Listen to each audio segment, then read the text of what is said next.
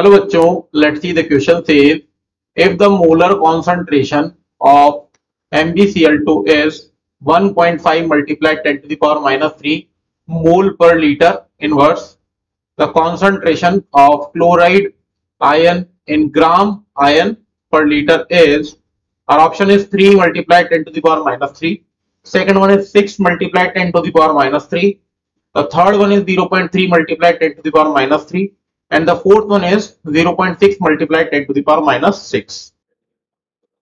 So the key concept is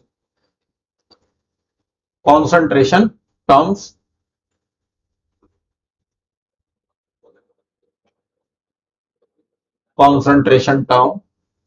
which is molarity. ठीक है बेटा, मोलरिटी। तो हमारे पास जो MgCl2 दिया बेटा वो एक स्ट्रॉन्ग इलेक्ट्रोलाइट है, ठीक है। तो स्ट्रॉन्ग इलेक्ट्रोलाइट होने की वजह से कंप्लीटली डिसोसिएट हो जाएगा अपने कॉन्स्टिट्यूएंट आयंस के अंदर, which is Mg2 positive plus 2Cl negative.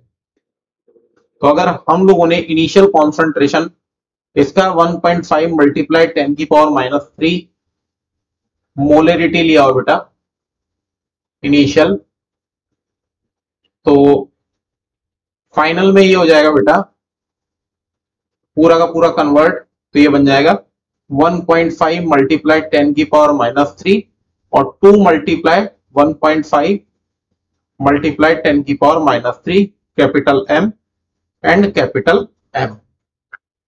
तो अगर यहां से चेक किया जाए बेटा तो ये हो जाएगा 3 मल्टीप्लाई 10 की पावर माइनस 3 कैपिटल M।